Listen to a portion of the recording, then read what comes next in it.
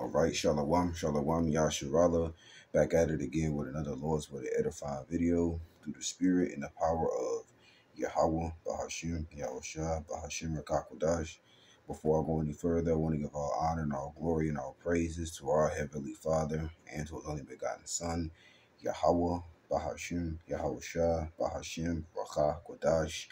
And next up, double honors to our apostles and other bishops of Great Millstone who still go out there in the highways and hedges and feed us with 100% truth according to the Bible and Ruel, Shalom, Labachoyim, Wabarakim, Shayasharala, which is peace and blessings to the elect of the nation of Israel, the Lashawan Kodash, the Hebrew tongue.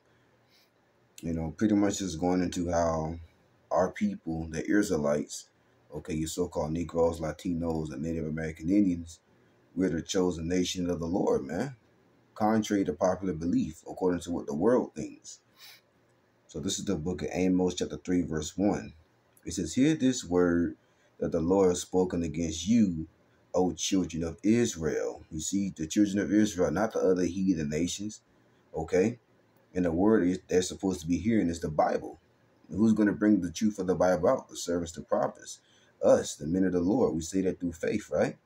Because we speak according to the words of the Lord. It says, "And against the whole family which I brought up from the land of Egypt, saying, you only have I known of all the families of the earth." Yeah, you only. That's a possessive pronoun. You see?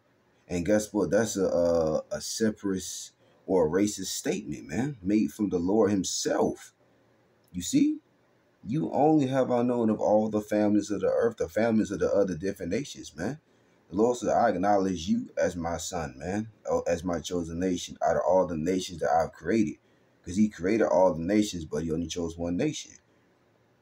It says, therefore I will punish you for all your iniquities, which is sin upon sins. That's why when you see our people eating these abominable foods, they worshiping these other heathen nations' gods, you see, they get punished severely because they're not supposed to be doing that.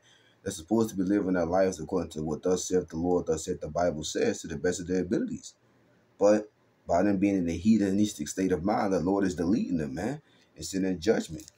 And that's why that's what you're seeing when you read these different news articles. You know, that's judgment from the Lord. So this is Joel chapter 2, verse 27. It says, "And ye shall know that I am in the midst of Israel." Yeah, see, midst means middle. You see, or near. You see?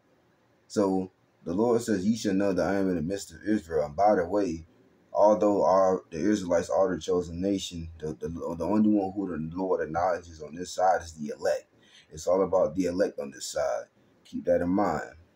It says, "And ye shall know that I am in the midst of Israel, of the elect, that I am the Lord your power and none else." You see?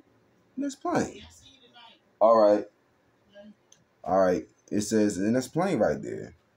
You see, the Lord says, I am your power and none else, man. So the other heathen nations, Sleazy E, and the other heathen nations, man, on down, the Lord is not dealing with them on that level, man. You see? It says, "For I am Yahweh Bashem Yahushua, your power and none else. And my people shall never be ashamed." The Lord's people on this side is the elect of the nation of Israel. Okay, but the 2/3 of our people, they're spiritual heathens on this side. Even though they are Israelites physically, but spiritually, okay, they're not. You see, therefore they got to get the judgments of the heathens. But the difference is between them and the actual heathens is that in the kingdom, when they come back to the loins of the elect of the kingdom, you see, they're going to come back right. You see? The heathen nations, they go ahead first into slavery when they come back to the loins of the wicked elites. Okay? So now let's go from there to the book of Psalms 147, starting at verse 19. It says, "He showeth his word unto Jacob." His word is his truth, right? The knowledge of wisdom and understanding of the Bible. Unto Jacob, the prophets, the men of the Lord, the elect. Lord's willing, we be a part of that number. He says, his statutes and his judgments unto Israel. See, not the other heathen nations, unto Israel, man. It says, he have not dealt so with any nation. So the Lord's not dealing with the other heathen nations, man. You see, when it comes to them being his chosen people, the Lord is not dealing with them, man, on that level. It says, he have not dealt so with any nation, and as for his judgments, they have not known them. Praise ye the Lord, right? Because they're not Israelites, man. You see, that's why they're going to have to be taught, and it's going to be enforced on them in the kingdom of heaven through that king's scepter, man. You know, Revelation 2:26, and I believe Psalms the 2nd chapter, man. You know, it's going to have to be enforced on them, and we're going to have to teach them that, man, because they're not going to be worshiping these other heathen gods, okay, that they worship in Babylon the Great. No, they're going to worship Yahweh Bashim Yahushua. All right. So now let's keep it going. Go to the book of Deuteronomy, the 7th chapter, and the 6th verse. This is Deuteronomy chapter 7, verse 6. This is the Lord speaking through the prophet Moses, right? Deuteronomy 7 and 6. For thou art an holy people unto the Lord thy power. Yeah, holy means separate, man. All right. It says, the Lord thy power have chosen thee to be a special people unto himself. See, the Lord chose us to be the special people unto himself, man. You know, it says above, not equal to, not underneath, above all people that are upon the face of the earth, man. So we're above these other heathen nations, man. Okay? And particularly the Israelite men, you know, which is the head, you know what I'm saying, of the woman. You know what I'm saying? You know, so we're above them, man. All the other heathen nations, you know, therefore, they were created to be our servants, man. That's in the scriptures. Okay? It says, let's see. I'm going to read this over. This is the book of Deuteronomy 7, verse 6. For thou art an holy people unto Yahweh, Bahashim Yahushua, thy power. The Lord have chosen thee, which goes into select, okay, to be a special people unto himself, above all people that are upon the face of the earth. And you can't get around that, man. That's clear as day, you know.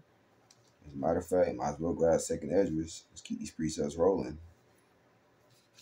This is second Esdras chapter 6, starting at verse 54. This is second Esdras 6 and 54. A oldie but a goodie. It says, and after these Adam also, whom thou madest Lord of all thy creatures, of him come we all. Yeah, because we, you know, they'll say that we all come from Adam, which they're not going off. That's according to the scriptures, right? But let's read on. It says, and the people also whom thou hast chosen. Now, I just read who the Lord's chosen people were. It was the Israelites, man. Joel said it. Amos said it. You know, the Lord said it through Moses. You see? And now Esdras is saying it, which he himself was an Israelite. It says, verse 55, all this have I spoken before thee, O Lord, because thou madest the world for our sake. So everything in the world belongs to us, man. You see? The other heathen nations, their women, you know, everything, man. The Lord created this world for our sakes, right? But of course we went off, so we had to get the curses put upon us. But guess what? The Lord is going to put us back up to their rulership position, beginning with the elect of the nation of Israel under the rule or reign of Lord Yahushua, you know, and King David, right? Verse 56. As for the other people, the other heathen nations, okay, and particularly starting off with Sleazy E, the so-called white people, it says, which also come of Adam, thou hast said that they are nothing. Yeah, see, they're vain, man. They're worthless, man. The only purpose was to be servants unto us, man. You know, and they're going to go back into that position, right?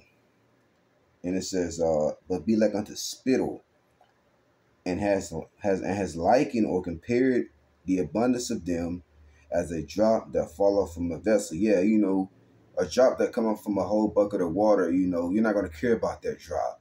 You see? You're going to go about your day because it's insignificant, man. That's how these other heathen nations are in the eyes of the Lord, man. You see? And that's from the Lord, man. You can't get around that. Malachi 3 and 6 says the Lord, For I am the Lord, I change not. Therefore, you sons of Jacob are not consumed. So they can't change the mind of the Lord. Yahweh Bashim Yahushua. So now, let's go to 1 Samuel. What is it? Bear with me. This is 1 Samuel, because it's one of Samuel's to me. I think it's 12 and 22. Bear with me. Yep, this is 1 Samuel chapter 12, verse 22. It says, for the Lord, Yahweh Bashim Yahushua, will not forsake his people for his great name's sake, which once again, that's referring to the elect. The Lord's not going to forsake the elect because he made a promise to the elect. Okay? Those that endure to the end, they're going to be saved, right? It says, for his great name's sake. It says, because it had pleased the Lord to make you his people. You can't get around that right there. This is something that the Lord, he was pleased to do that, man. You see? Because this is the Lord's movie. You can't change the script of the Lord's movie. He's the creator, man. You know? So that's how he wanted it. So that's how it's going to go. So that was pretty much it. Through the spirit of Yahweh Shema Shah, that's the point. You know, I pray that this is edifying through the spirit of Yahweh Shema Shah. Lord's will till next time, I say Shalom.